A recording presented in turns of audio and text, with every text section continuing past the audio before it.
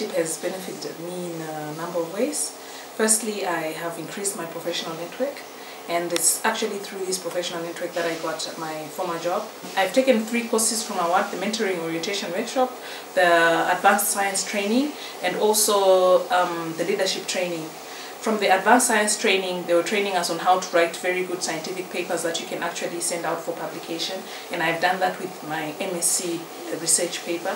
I have managed to restructure it in a way that it is acceptable for publication.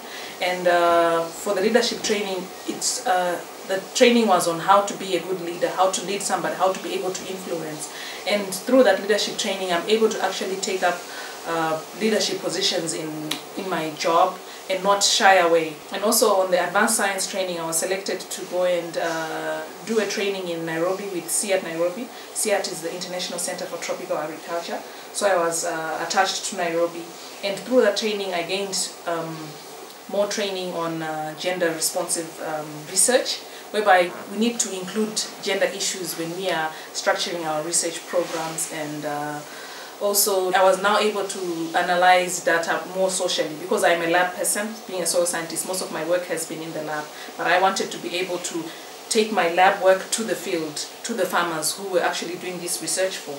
So that's why after attending this advanced science training, I'm now able to go to the farmers, package my message for the farmers that they can benefit from my research.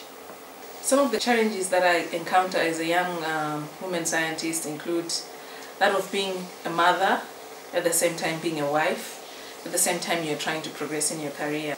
You find the field is filled with men scientists, so they do not take into consideration some of the challenges that I face as a woman, and sometimes they may not take your points on board because they say, what can a woman know? Or when we go to the field, they might not think you'll be able to do the hard work that they are doing.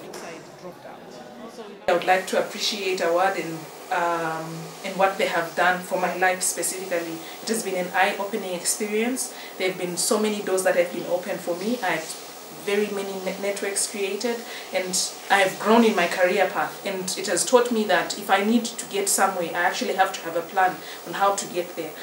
Before AWAD, I just used to live life as every single day and not really bother about planning. But now I plan, and I know that, okay, in 5 years' time I want to have had my PhD. After that I want to be at such a position.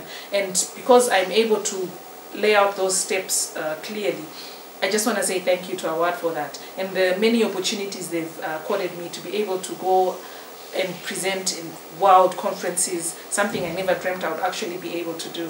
But AWAD has equipped me with the skills and necessary resources to be able to do that. And it's actually a very big thank you to AWAD for that.